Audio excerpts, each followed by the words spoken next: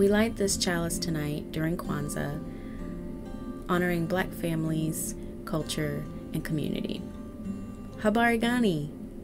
What's happening? Ujamaa. Cooperative economics. A few years ago, I made a commitment to only buy gifts from small businesses, especially those owned by people of color.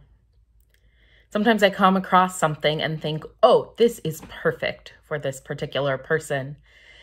And sometimes around when I am looking for a gift, I spend time using search terms like Black-owned stationery and checking out the about pages for different businesses to try to understand who owns them. Do I make this happen for every single gift, every single year? Unfortunately, I don't. And this commitment did make it a little harder to do my shopping most of the time. And it was absolutely worth it. I've found so many great gifts for my family and friends by searching out small businesses to support. And I know that in those moments, my money makes a difference for them that it doesn't when I buy things at Amazon or Target.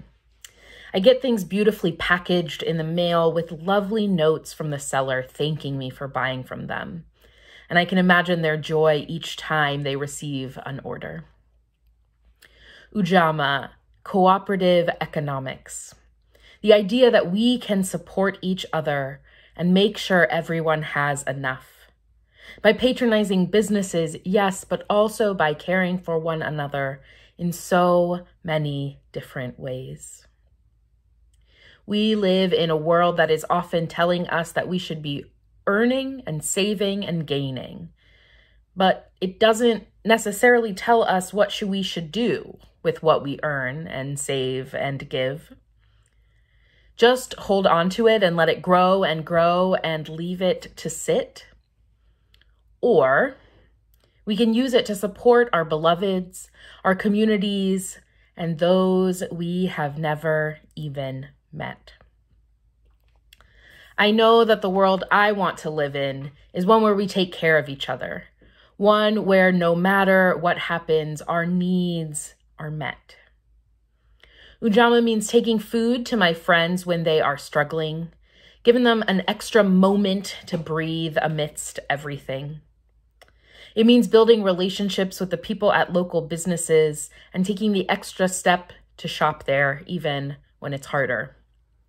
It means giving to my neighbors when they are in need, not because I expect anything in return, but because it is important to me that everyone is taken care of. So much of my life is only possible because others live into this principle.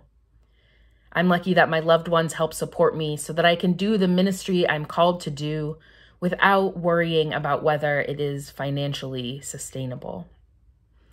And in return, I try to live into this principle for everyone around me, caring for the people around me, not because I love them, though I do, but because that is the way that I want the world to work.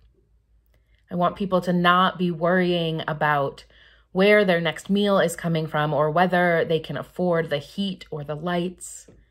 I want people to be able to do the things that bring them joy and that then expand outwards and bring more joy into the world. But that's only possible through caring about and caring for one another in these ways. In the world that I want to be part of, we care for each other.